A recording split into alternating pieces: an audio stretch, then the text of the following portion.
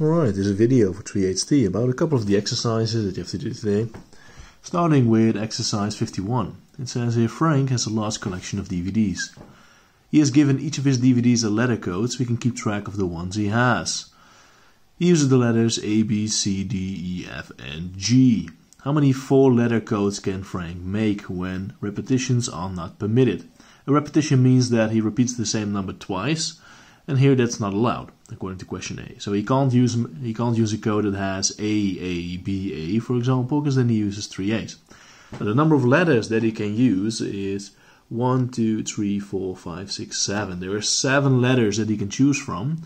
So if he wants to make a 4-letter code, that means that, for example, this is a 4-letter code. It's B, C, G, A. That's one of the codes he can make, right? For the first letter, he has 7 different options, one of those 7 letters that we have. Then he uses one, so he can't use it again. So after that he has 6 options. After that he has 5 options, and after that he has 4 options. So if you type this into your calculator, 7 times 6 times 5 times 4, you get the answer, which is 840 codes. That's how many codes he can make using exercise A. With exercise B, there is a different criteria that we need to do. It says each letter may be used more than once. So now he can use the same letter over and over again. So a code like B, B, B, B is now allowed. He can use 4 times the letter B if he wants to. So this is what we get over here. For the first letter, he has 7 different letters to choose from. For the second one, also 7 letters, because he can still use the one that he already used.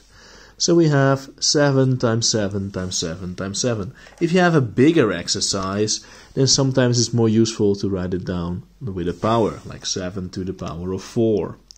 Let me see what the answer will be. This will be 2,401 codes. That's how many codes he can make. Moving on to exercise C. It says repetitions are permitted, but each code must start with CD. So that's what he wants to do now. So that means that if you want to make a code, then it has to start with CD. So here he only has one option. This has to be a C and this has to be a D. But after that, he can choose any letter that he wants because repetitions are permitted according to the exercise. So here we get 49 codes. Then we go to exercise D. Let's see what the criteria is there. It says each letter may only be used once, and the code must start with CD. So this one is very similar to exercise C. The beginning must be the same. Here it's also 1 times 1.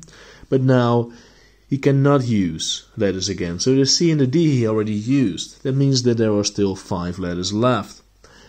And then after that there are 4 letters left. So 1 times 1 times 5 times 4 is 20. So he can make 20 different codes. In this video I'm also going to be talking about exercise 52. Alright, so let me move this paper a bit and let's take a look at exercise 52 here.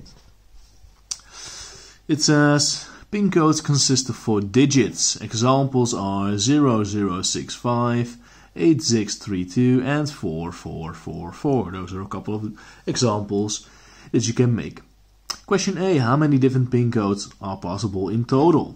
Alright, so there are 10 different digits to choose from 0 till 9. And the question does not say that you cannot use them again, so we're just going to assume that we can. So we have 10 times 10 times 10 times 10, so you can make 10,000 different pin codes. That means that a lot of people actually have the same pin code, right? But if you don't have the correct bank pass, then you can't do anything with it. Moving on to exercise B, it says how many pin codes with 4 different digits are possible. Alright, so now for the first digit we have 10 things to choose from. But then 1 is gone, so now we have 9 options left, and then 8, and then 7. So the number of codes you can make is 10 times 9 times 8 times 7. So in this case that's 5,040 pin codes. Moving on to exercise C, there the question is, how many pin codes with 4 identical digits are possible? Identical means that they must be the same. So here we get, if you choose one, then the other ones must be the same. So you can make 10 pin codes where all the digits are the same. And then exercise D. Let's see what the question says there. It says how many pin codes that only consist of odd digits are possible. So you have odd numbers and even numbers. The odd numbers are, or the odd digits are 1, 3, 5, 7 and 9. So in this case you have 5 odd digits, so you can make 5 times 5 times 5 times 5. So many codes, that's 625 different pin codes. So this was a video about exercise 51 and 52.